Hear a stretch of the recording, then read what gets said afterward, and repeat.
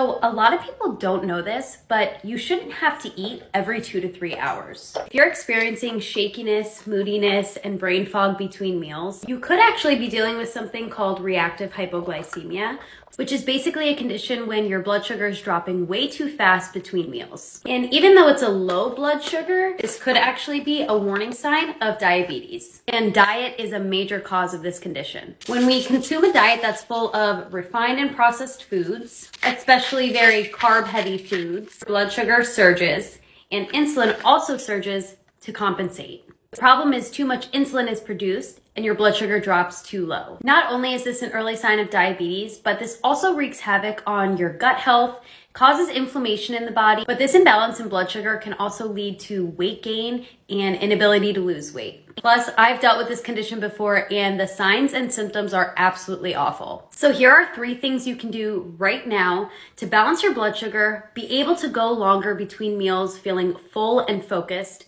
prevent diabetes, and lose weight. Number 1 is ditch the added sugars. Added sugars are what cause your blood sugar to significantly spike and drop. Number 2 is skip the high carb foods at breakfast. Skip the bagels, the toasts, the French toast, pancakes, waffles.